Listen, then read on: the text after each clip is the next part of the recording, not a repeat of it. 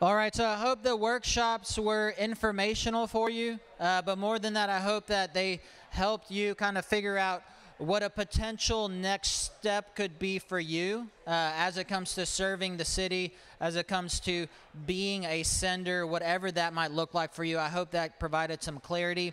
I just want to quickly highlight two more things. I'm going to highlight them again when we close out. But on the very first page of your Live Sent booklet, you see there are actually two classes that we are promoting. One is the Live Sent evangelism class. So we're talking all about what it means to live sent, how to have a heart for people. But how do you actually do this within your workplace, where you live, where you play? How do you actually live this out? How do you actually get to a point of having gospel conversations with people? That's what that class is all about, the Live Sent evangelism class. And then there's another class there called the Journey class. You kind of heard him talk about perspectives, Laura and Brady Moe's video. Journey is just a 6-week class about God's heart for the nations. See how that's biblically accurate and solid, and how that actually pushes us into living sent. And so those are two classes you can sign up for. They're coming up in the spring. I just want to encourage you, if you've already taken perspectives class, or you've taken something like that for God So Loved the World, whatever it might be, I want to encourage you to bring someone to the Journey class. So rather than just saying, I've already taken it, that's not for me, think about a handful of people in your life that needs to hear this, and you can actually bring them. Say, join me in this class. So I just wanted to highlight those two classes. Those are things we're providing to help equip you as you are living sent. All that being said, we're about to transition. Andrew Bates is going to come up. He's going to talk about having a heart for people. So let's give it up for him. Cool. All right, I have 16 minutes, and I can't even say my name in 16 minutes, so y'all just listen really fast. I'm going to try to cut off every intro, everything I have. Just imagine I just told a funny story. You're drawn in, and we're ready to go. But a heart for people, I just want to start off with God showed us He will do whatever it takes to bring people in. God shows that He loves people so much, He will do whatever it takes, which means we should be willing to do the same as well. We see this in Romans chapter 5. Verse 8, it says, "But God demonstrates His own love for us in this: while we were still sinners, Christ died for us." Whenever we begin to think, what does it actually take to reach people? The cost shouldn't matter. We should be willing to pay it, because Christ gave everything through love so that He might bring people to Him. And we see this in His mission, what He came to do, in Luke chapter 19, verse 10. It says, "For the Son of Man came to seek and to save the lost." He came to seek and save the lost. So He did His job by coming to earth, God in a bod, living a perfect life, dying on the cross for our sin, and defeating death, defeating sin, and giving us new life through the resurrection. But He has now invited us to be a part of His process. And we can't have a Live Sent conference without reading one of the Great Commissions out of Matthew chapter 28. So I want to go to Matthew 28, 18 through 20.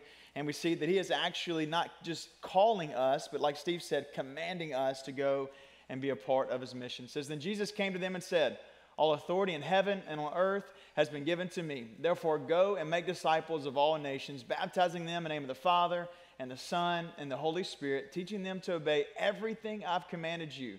And surely I'm with you always, to the very end of the age.'"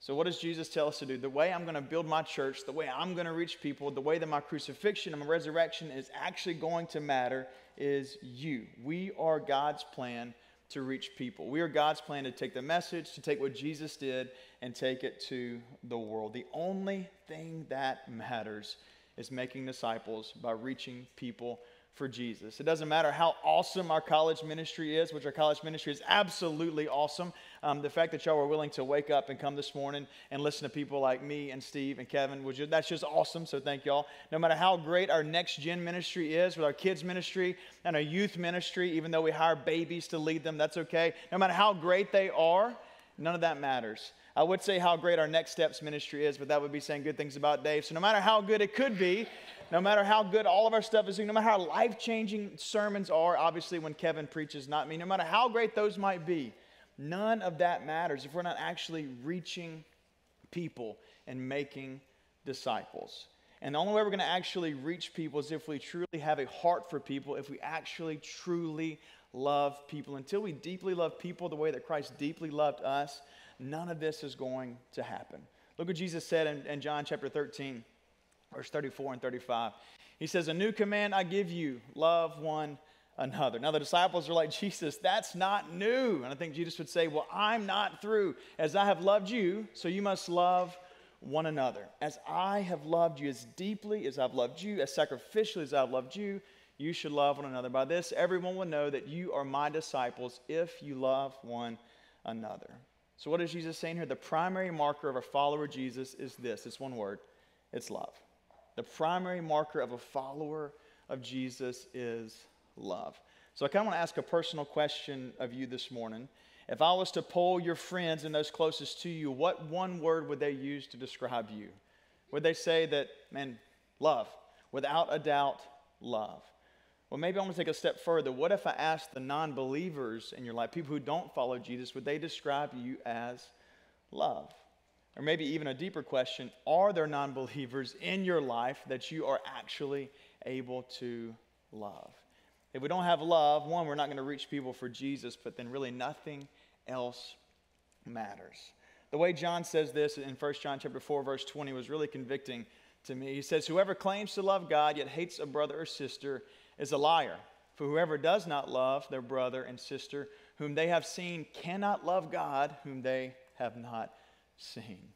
Well, what John is saying is this: if you claim to love God but then don't love other people, you are a liar. Really, the biggest gauge in our love for God is how we love those who we love the least. Our least amount of love for someone is our capacity in order to be able to love God. So you think about, how much do you love your ex-spouse? Some of your teachers who are just absolutely annoying, how deeply do you love them? The kid that stole your money in second grade, I'm still a little bitter about that. How deeply do you love them? Karen at the HOA, how deeply do you love her? The political pundits, the jerk at work, all those different people, the depth of love you have for them, John is saying, is the depth of love you have for God. And if we're truly going to honor the Lord, if we're truly going to reach people, we have to love them deeply. So what does that look like? Well, that gets to our passage today. If you got a Bible, you can pull out Luke chapter 8. Luke chapter 8, we'll start in verse 22. Originally, I was going to dive into Mark chapter 2, and it talks about the friends bringing their friend to Jesus and tearing down the roof and all that kind of good stuff. But we're playing the Razorbacks in T-minus 30 minutes, so we're going to talk about demon-possessed pigs today. So I thought that would be a little bit of fun, and it just so happens to be a perfect picture of what Jesus calls us to in order to love. So Luke chapter 8, verse 22. It says, "One day Jesus said to his disciples, 'Let's go over to the other side of the lake.' So they got into a boat and set out." This is where I would tell you all about Jesus' ministry, his home base in Capernaum, all that kind of stuff. But he says, you know what? We're going to cross the other side of the lake. And in today's terms, the other side of the tracks. We are going to a place where none of his disciples would actually want to go. And we see this in verse 26. It says, "They sailed to the region of the Gerasenes, or the Gadarenes, depending on your translation, which is across the lake from Galilee." So I'm going to put a picture up just to kind of let you see. Jesus and his guys would be in Capernaum, up at the very top, and they would sail all the way down to the bottom to the land of Gadara, the land of the Gadarenes, the land of the Gerasenes, about a 10-mile boat ride. But there was something special about the land of the Gerasenes. This is where people were actually pig farmers. They would raise pigs because this is where people would dump all their trash and the pigs would eat the trash. It was an absolutely disgusting place. But it's disgusting not just because of the setting, but because these guys are Jewish. Jesus is Jewish. His disciples are Jewish. Jews and pigs don't go together. I'm so thankful I am not Jewish because I love bacon. Like, that just seems really sad to me. But this is an absolutely disgusting place. This is about as messy as it can get, with garbage and trash and pigs, the other side of the tracks. And Jesus says, we need to go there. That's where we need to be. So his disciples are out of their comfort zone. Man, they're across the tracks. They have no idea where the Chick-fil-A's are. They don't know what is happening in the here and now. But Jesus says we need to go for a purpose. Look at verse 27. It says, "When Jesus stepped ashore, he was met by a demon-possessed man from the town. For a long time, this man had not worn clothes or lived in a house, but had lived in the tombs. When he saw Jesus, he cried out and fell at his feet, shouting at the top of his voice, 'What do you want with me, Jesus, Son of the Most High God? I beg you, don't torture me.'" The mess just got messier. Can you imagine going to the land of pigs, the land of trash, and all of a sudden a naked man possessed with demons who's been living in a tomb shows up at the feet of Jesus? That's about as messy as it gets. That shows us something incredibly important about Jesus and what his love looks like. Jesus went to the mess. Jesus went to the mess. He didn't wait for the guy to become undemon possessed. He didn't wait for the guy to take a shower. He didn't wait for the guy to put clothes on, even though he probably asked him to later on. He didn't wait for this guy to get it all together, guys. Jesus loves us just as we are. Now, he loves us too much to leave us there, but he loves us just as we are. So if Jesus doesn't expect people to get their life together to come to him, why do we? Why does our love have this little asterisk on it? Once you get it together, once you stop doing those things, then I will love you. We see Jesus love this guy no matter what was happening in his life.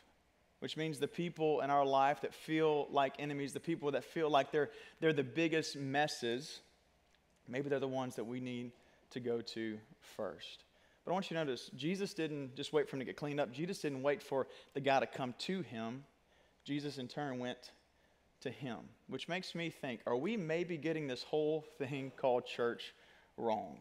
We're wanting to reach people. We're wanting to bring them to Jesus, but we're expecting them to first come to us. Are we getting the location of our sharing of Jesus wrong? Now, don't get me wrong. I love the location of this building on the campus of LSU. Kevin talked about that last week. I love where our Siegen location is. I hope we never move there because it's a great spot for me to shoot my bow in the morning. I absolutely love our locations there.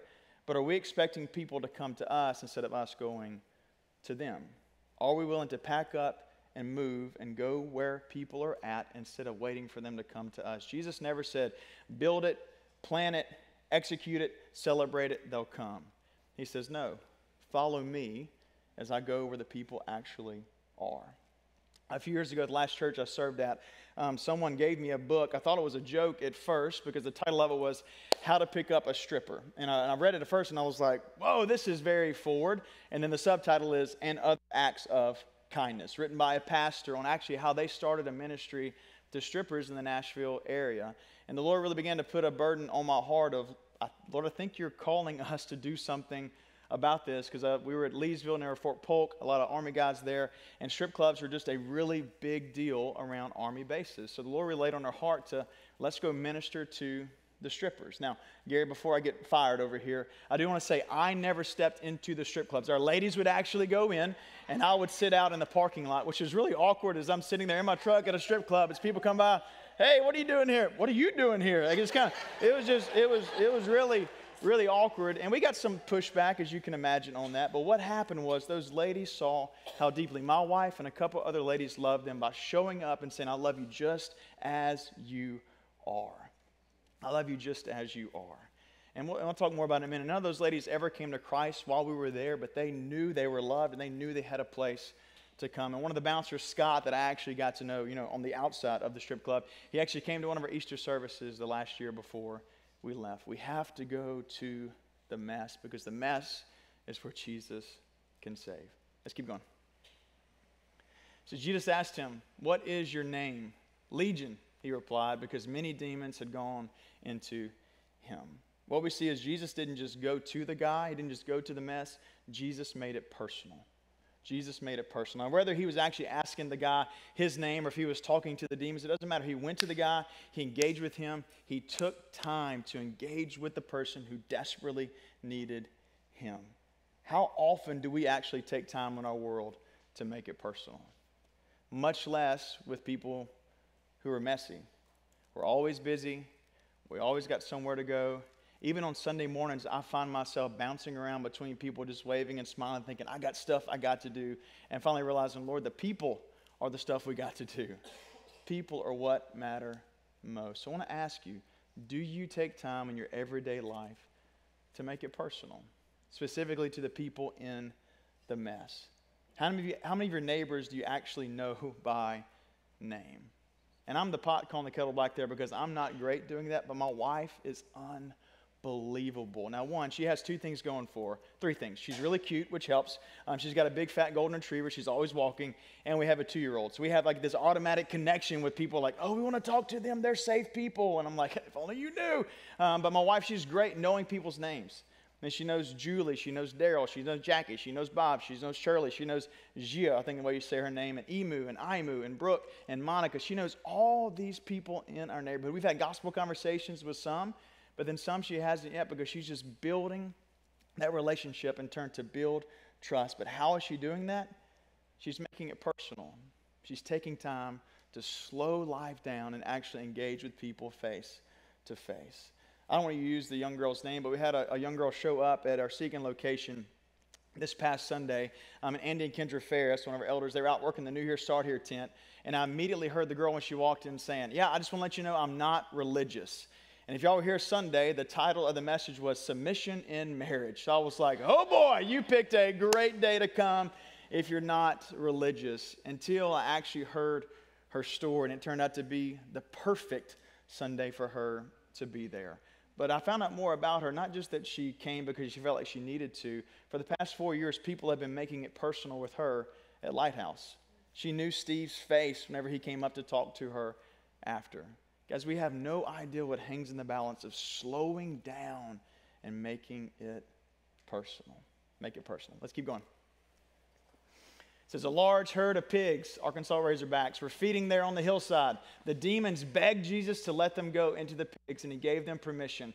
When the demons came out of the man, they went into the pigs, and the herd rushed down the steep bank into the lake and was drowned. Now, there might not be a lake at Razorback Stadium today, but there was snow, so maybe the pigs are going to drown in snow. I'm not sure. But the reason why I brought this up is this shows us something incredibly important. Jesus didn't just make it personal. He didn't just enter into the mess. Jesus saved the man.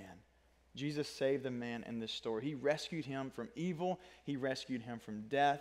He rescued him from his own sin. Now, I want to bring this up for two reasons. One, for us to see the beautiful nature of salvation. That Jesus was willing to go and engage the man in his mess. That Jesus was the perfect sacrifice. He was all-powerful. He could say, come out of this man. And he invited him in to life. But two, I want us to see this because, guys, salvation is Jesus' job, not ours.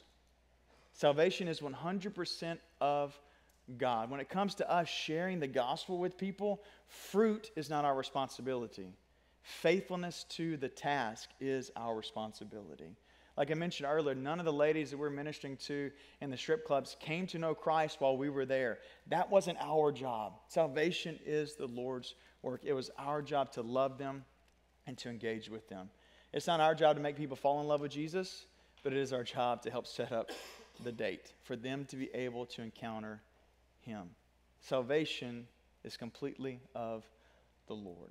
Now, if you like, Abram kind of mentioned, if you want more information about that, we have a awesome 4-hour class. It's only 1 hour at a time. Starting January 22nd, we'll have 4 sessions at LSU, and then we'll flip it over to Siegen. And I'm saying it's awesome not because I was a part of the team that put it together. All I did was sit there and smile because Abram and Andrew Riley crushed it. But this is an awesome opportunity to see what does it look like to actually live sent.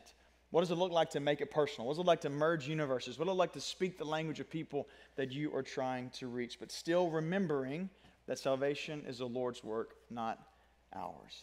All right, last part of the passage. It says, the man from whom the demons had gone out begged him to go with him, but Jesus sent him away, saying, return home and tell how much God has done for you. So the man went away and told all over town how much Jesus had done for him. So Jesus entered the mess. Jesus made it personal. Jesus saved the man. And then what did Jesus do? Jesus sent the man. Jesus sent the man. I want you to notice, this guy had been a Christian for about 30 seconds. Hopefully he put some clothes on before he went back to preach, right?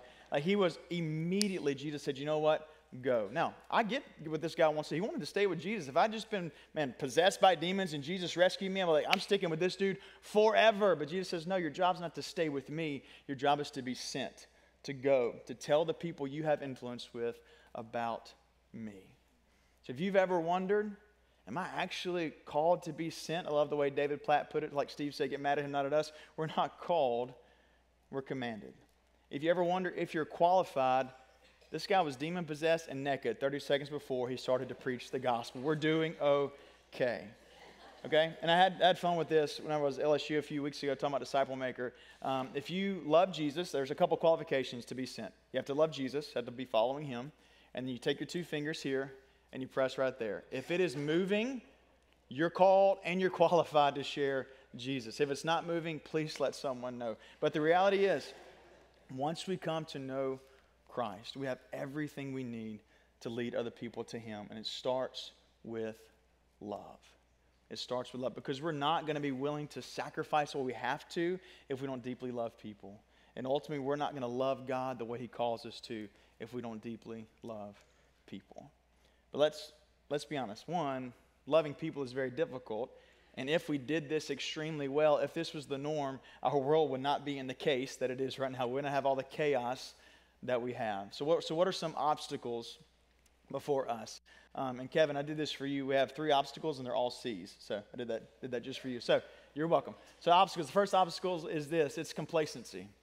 Complacency gets in our way. We're comfortable with where we are. We're comfortable with our life. We're comfortable with our walk with Jesus. We think everything is hunky-dory, and that would disrupt our everyday life if we actually began to live sent, if we actually began to sacrifice, if we actually began to love people. The passage I was going to teach on in Mark chapter 2, with the friends bringing their friend to Jesus. In that story, there are also 3 C's. There's the crippled guy, there are the friends that are the carriers, and then there's the crowd. And what you notice about the crowd is, yes, they're there to hear something from Jesus, but their complacency actually got in the way of other people coming to Christ. So our complacency doesn't just keep us out of the mission of Jesus, it actually gets in the way of other people coming to Jesus. Complacency. The next one's this: conflict. Conflict. Following Jesus really is a license to be misunderstood. Because if we're going to truly love people the way Jesus loved us, it is going to be countercultural to this world, and it will not make sense. You can't even imagine the first conversation I had with our deacon board at my last church when I said, hey, I want to start a ministry to strippers. Like, that was a license to be misunderstood. If we're truly going to love to that level, we are going to be misunderstood. Guys, Jesus loved perfectly, and they still killed him for it. We're going to face conflict. We're going to face struggles. We're going to have people that just don't get it. We have to be willing to take that step and move past. And last one's this: cost. It kind of funnels all of this together. Yes, it cost Jesus time to go see the man. It cost Jesus the boat ride over there, but also cost him his reputation. It also put him in danger, because those pigs that he sent off into the lake, they belonged to somebody. And those people actually ran him out of town. He just saved this guy, but due to the cost, they actually ran Jesus out of town. We see that in verse 34 and verse 37. But ultimately, what did it cost Christ? It cost Christ everything. It cost him everything in order to love in the way that it took to bring us back to God. So loving people, it ain't easy. Loving your spouse isn't easy, much less people who are a lot different than you. People who are messy. It's going to cost you time-wise, financially, resource, reputation, comfort. It will cost you. But when we look at our Savior, it cost him everything, and he gladly gave it up. Why? Because of his deep love for us. So I want to ask you, are you ready to love? Are you ready to love? Are you ready to answer the question, what does love require of me? Because if we're going to fulfill this 10-year vision, if we're going to send people all around the globe, it starts right here. Am I willing to love the people that God has put me with? I'm going to ask you to bow your head this morning. One, just because I want to pray over everyone and also give the band time to make their way up. But I really want to pray.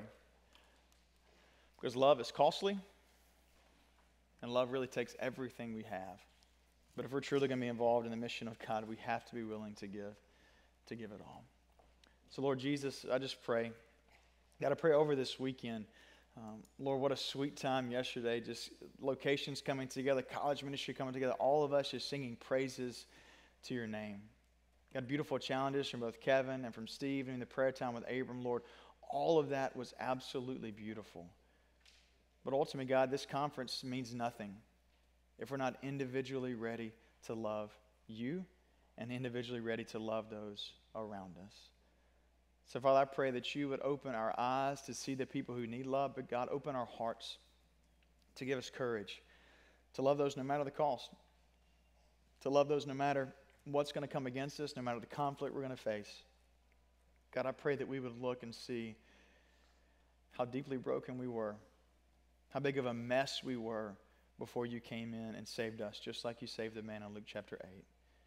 And we would take that love that you had for us and reciprocate it back out to the world. So, Father, I pray as we get ready to end this conference, Lord, that this wouldn't be somewhere that we just come and get excited, where we just come and get information. Lord, it is a time of transformation to where we look to you and see the deep love you had for us and allow it to truly transform us to be your hands, to be your feet, to be your face of love in this world. Father, we love you so much. In the name of Jesus we pray.